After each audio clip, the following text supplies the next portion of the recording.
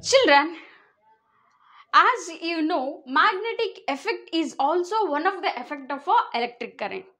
In the previous chapter, that is electricity, we learned heating effect of electric current, as you know, isn't it, children? What does it mean? What it says? It says that when an electric current or electricity is passed to a conductor, some amount of energy is utilized in working of that, means in performing that, whereas rest of the energy what dissipated in the form of a heat, and that effect is known as a heating effect of an electric current. So what is the meaning of a magnetic effect of electric current then? Same, children, here magnetism is going to produce, that is how can we define this? Means when an electric current is passed to a conductor, it produces magnetism, and that effect is known as a magnetic effect of electric current. Understand, children? It's a very simple, children. Magnetic effect of electric current is nothing but a when electric current is passed to a conductor,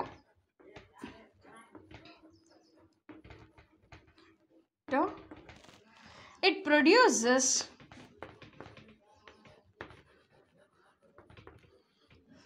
magnetism, and it is called what? Magnetic effect of electric current, children.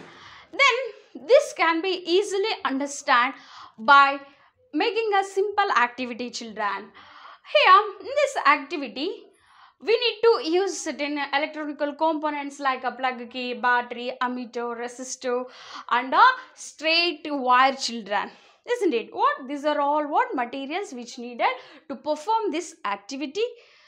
And then after performing this, we are going to conclude that a compass needle deflects when an electric current is flowing in the circuit. So, shall we see how it has to be made, children? Okay, the first is we have to connect a thick straight copper wire across the ends X and Y, children, such that it should be a perpendicular to the plane of paper. Here A, B, C, D is a what? Paper.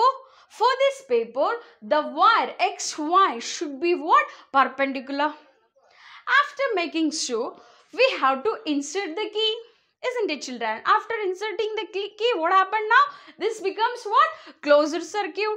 So current starts flowing from the battery to the entire circuit, isn't it? When this is continuous, means when electric current starts flowing in this circuit, magnetism has produced here. Then how can we know that whether there has produced magnetism or not? So we have to bring a compass near to this, isn't it, children? So when we bring a compass near to this wire, the compass needle starts deflecting. It starts deflecting right or left, children, isn't it? So when we look at the deflection of the compass needle, we can conclude that there exists a magnetism over there, isn't it? So we can say that due to flow of an electric current in a conductor, magnetism is produced, and this is nothing but due to magnetic effect of electric current. Means the flowing electric current can produce a magnetism, isn't it, children? So we can say that the deflection of a compass needle is due to flow what? Magnetism property here. Means the flowing current will produce a magnetism also, isn't it? So we can say that the electricity and magnetism are related to one another, children. So what can we say, children? Electricity and magnetism are related, isn't it, children? So the same concept is used in working of electric motor, electric generators. By moving magnets we can see certain effects, and also with the help of when electric current is passed in a circuit. All such things we are going to study under this chapter, children.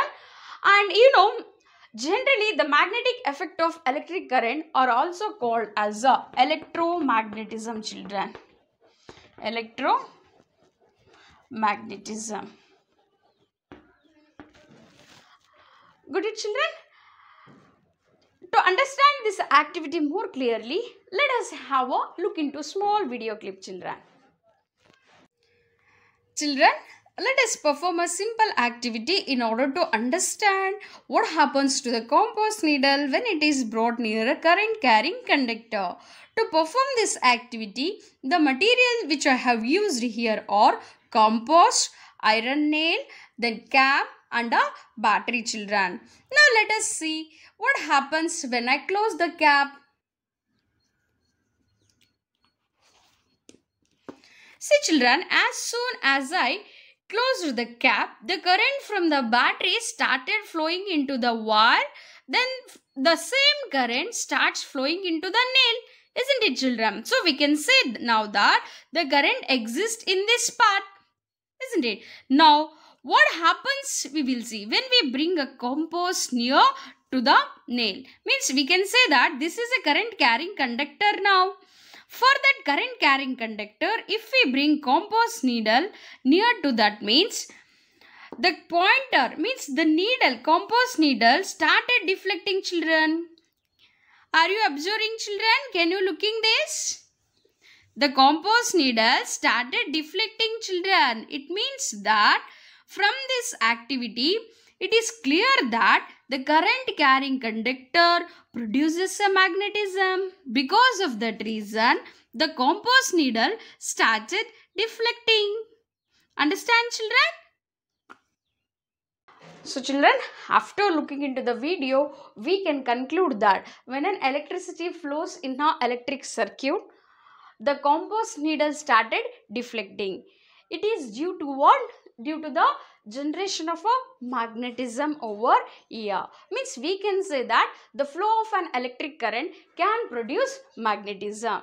So we can say that, children, a magnetic effect of electric current can also be called as a electromagnetism. This was first stated by Hans Christian Ørsted. Hans Christian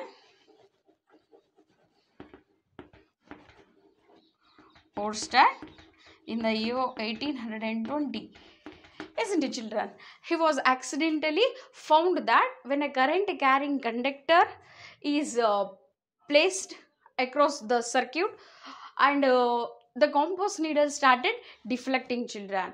And by this he said that due to flow of an electric current, there can also exist one magnetism around it. And further this concept has led into discovery of new things, children, like radio, fiber optics, then in television. All such concepts were widely used. Isn't it, children? This concept across radio, on TV, then fiber optics. The same concept has used. Means electromagnetism, means the components which are mainly working on a electromagnetism have comes from, means was idea first given by what? Whom? Hans Christian Ørsted. Okay, children, the concepts are clear. I hope you are familiar with the concept, what is mean by compass and what is mean by compass needle, isn't it? A compass is a instrument which is made with the glass material, and it consists of a center, a needle, and it is called what? Compass needle, isn't it, children? And what this compass needle actually is means, it's made with a small bar magnet, and it consists of two faces, children, means two sides.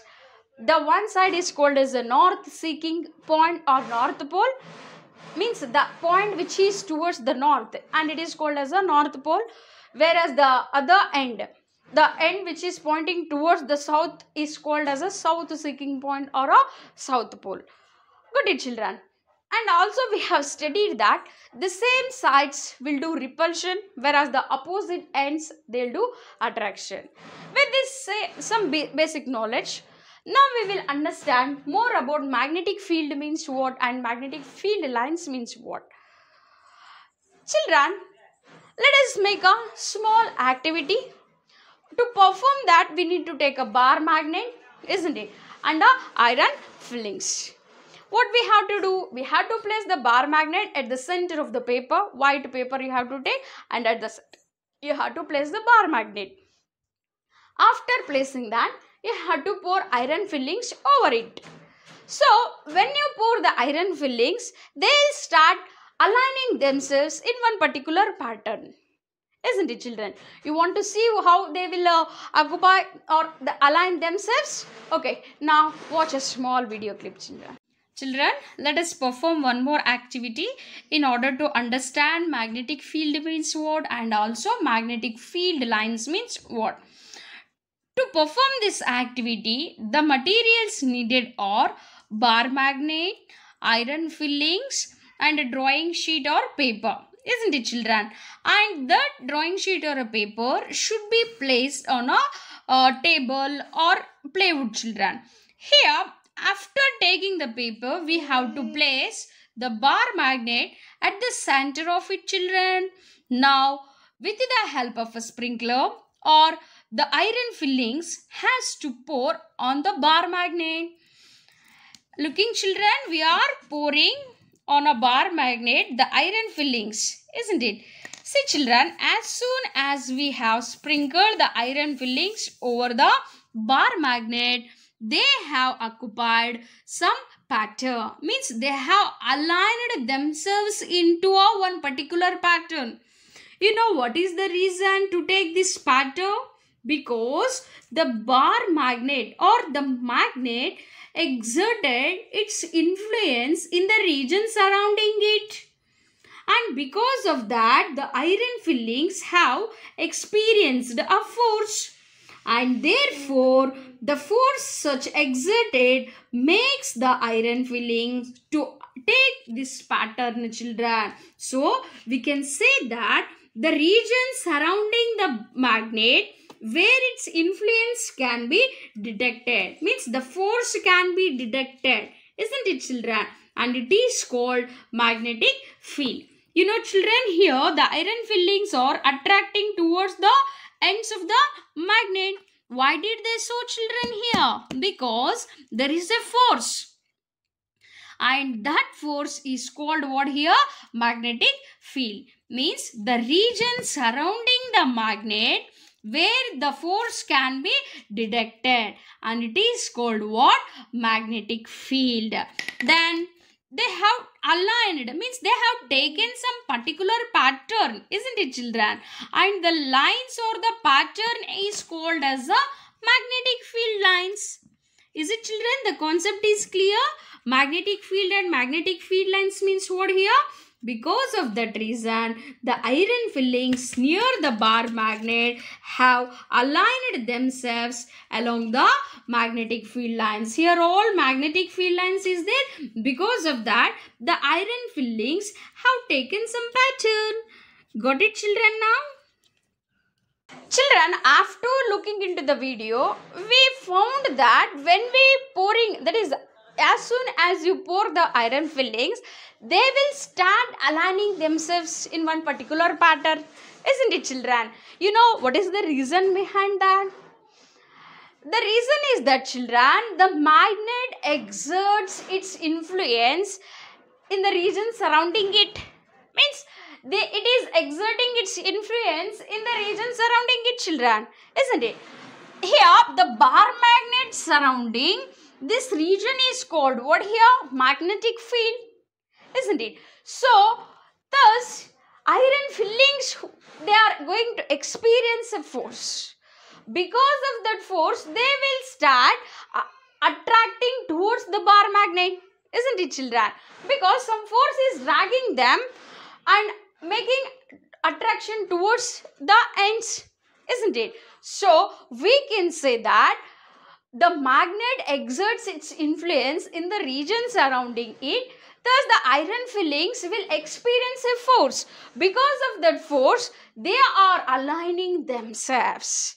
Is the concept clear, children? Yes. And the region surrounding the magnet, in which the presence of the magnet can be detected, is called magnetic field. Now, are you understanding, children? Magnetic field means what? The region surrounding a magnet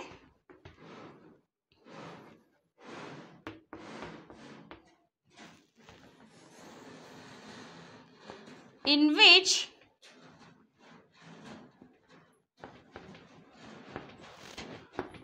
the force of the magnet can be detected. Isn't it, children? Then magnetic field lines means field lines. These are nothing but the lines or pattern represent the magnetic field is called what? Magnetic field lines. Isn't it, children? See here, due to the force, how this force has generated here? Because of the presence of a magnet. Means there is a magnetic field around the magnet and that has made a force here. And due to that force, the iron fillings are attracting towards the bar magnet. And the alignment, see children, you are finding some pattern here, isn't it? Something called a curves you can find. And this crowded curves is nothing but the lines or pattern represents the magnetic field is called the magnetic field lines. And children, there are also some other methods of obtaining magnetic field lines. Okay, shall we see now those?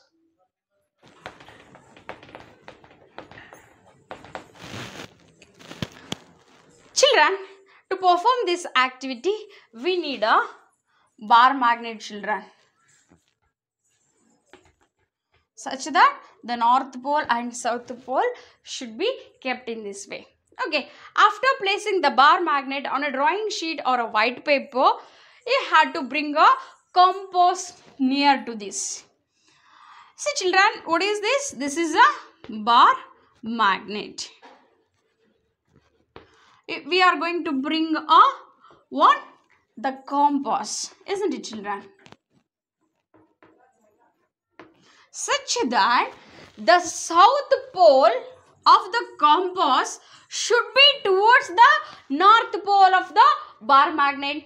Clearly understand, children. This is a bar magnet and it have a north pole this side and a south pole here, isn't it?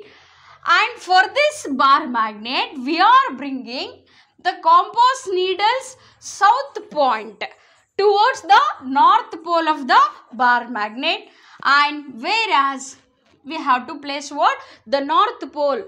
After looking into this, we can say that the south pole is towards the north pole, whereas the north pole of the compass is directed away from the north pole of the bar magnet, because these two are same. So repulsion takes over here, isn't it? Now we have to mark there.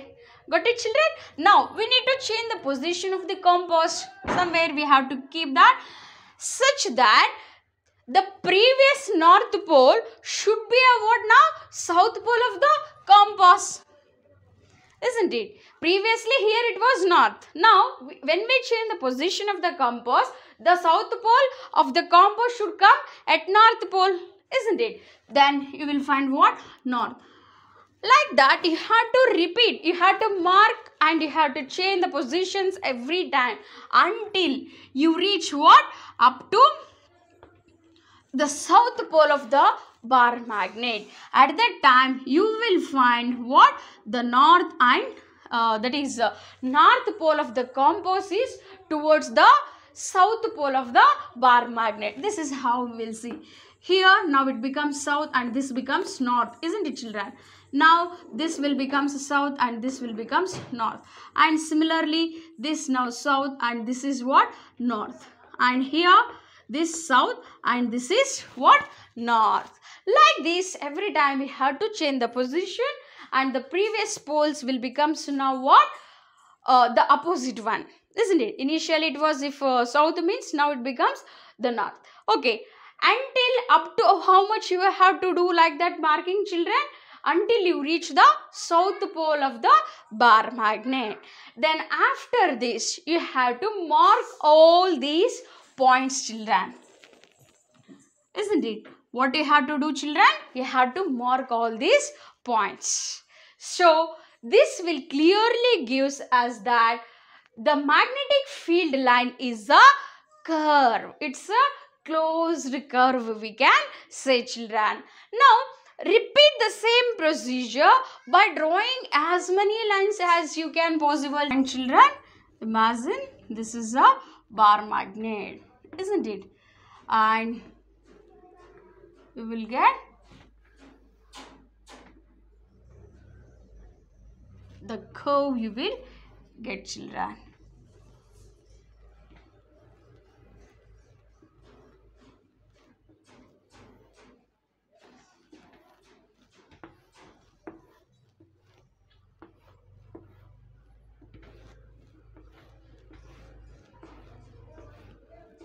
Isn't it? Means outside the magnet, the direction of the magnetic field is from north to south. This is what? Upside, downside also children, isn't it?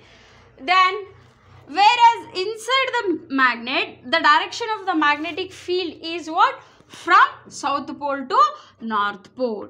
These arrows represents children the direction of the magnetic field. Is it children? How the magnetic field lines look like? They are closed curves, isn't it children? They are what? Closed curves, we can say. And in general, the magnetic field is a vector quantity children. The magnetic field is a vector quantity. Means it have both direction and a magnitude children. It have magnitude and direction.